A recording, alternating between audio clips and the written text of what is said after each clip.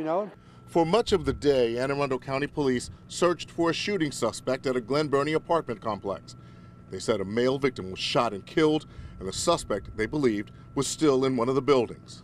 So we're going to take every precaution to keep everybody here on the scene safe. Police told us no other shots were fired. The SWAT team moved in and out of the Colonial Square apartments at Virginia Lane and Oakwood Road multiple times.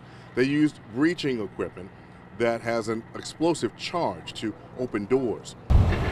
Michael Coates, a tenant, told us he lives next door to where the incident happened. A friend of mine called me on his phone and told me that a guy was there with a shotgun and shot at him, and there was some shooting going on.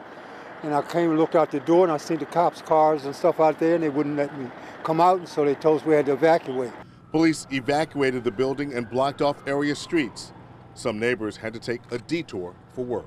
They're not letting anybody go over there. They told us to walk around if we needed to.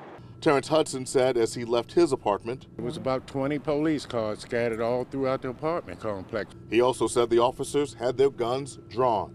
Very seldom that happens around here. I mean, I've been living here for about a year now, and I've never seen anything in that development at all.